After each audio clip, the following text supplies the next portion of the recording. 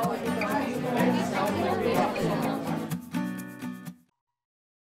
everyone. I'm Laurie Kopp Weingarten, president of One Stop College Counseling.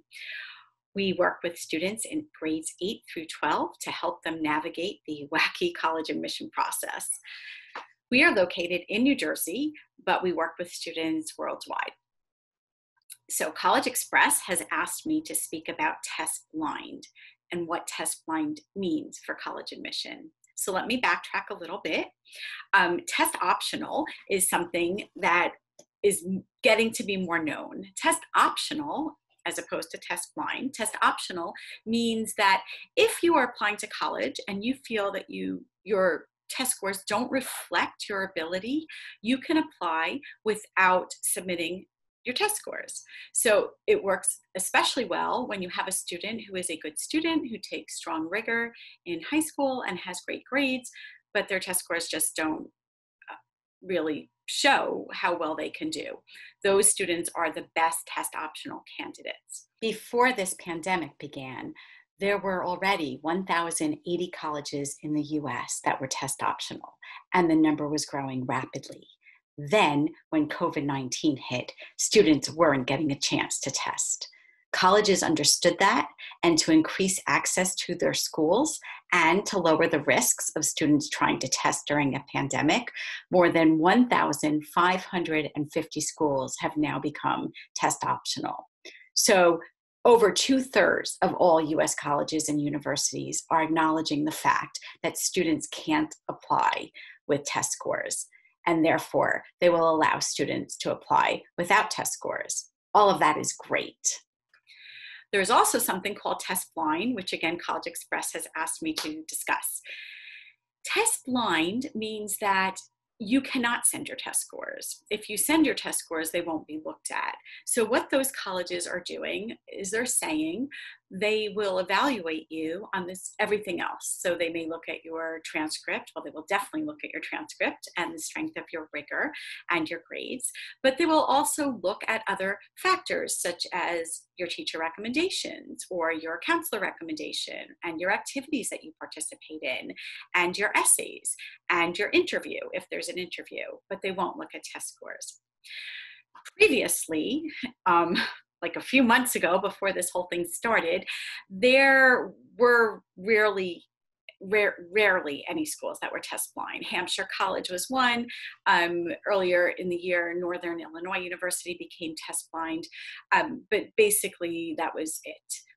However, so many students, when they hear test optional, still feel that means tests required, and they're running to take these tests. Some just took the ACT last weekend.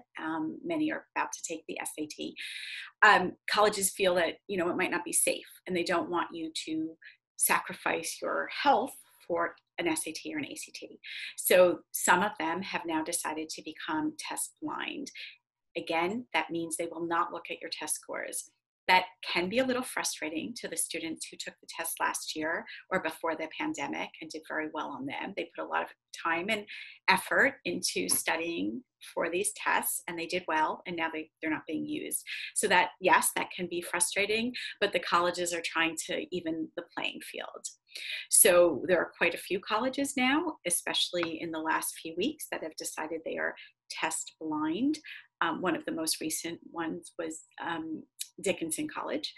And right before that, the UC schools, the University of California schools, also decided that they would be test blind. Actually, what happened is several of them decided that, but they were ordered to be test blind by the Superior Court of California. That is being appealed. So if you're not watching this around the time I'm making it, which is September 14th, I would go back and double check on that. But there are many test blind schools now. So they're telling the students a message. You do not have to take the test. So I'd like to give you an idea of which schools are test blind. I've compiled a list for you. I just need to share my screen. Hopefully this will work. Here we go. Okay, so test blind colleges. This is a sheet we put together for our students. We update it as it goes along, but you can see it's current as of today, 9/14. These are the schools.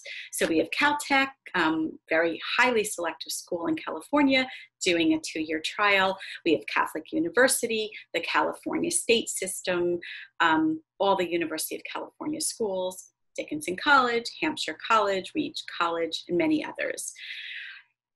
So if you want to maybe even take a snapshot of this list so that you have it, this is current as of 9/14. In addition, you can see at the bottom, if you want up-to-date information, in case you're watching this significantly after September 14th, 2020, you can go to fairtest.org and you will see an up-to-date list of the test optional schools, the test flexible schools, and the test flying schools. Okay, I'm going to stop sharing the screen. I'm getting better and better at Zoom. And thank you so much for listening. I hope that helps you understand the difference between test optional and test blind, and have a great rest of the day. Bye.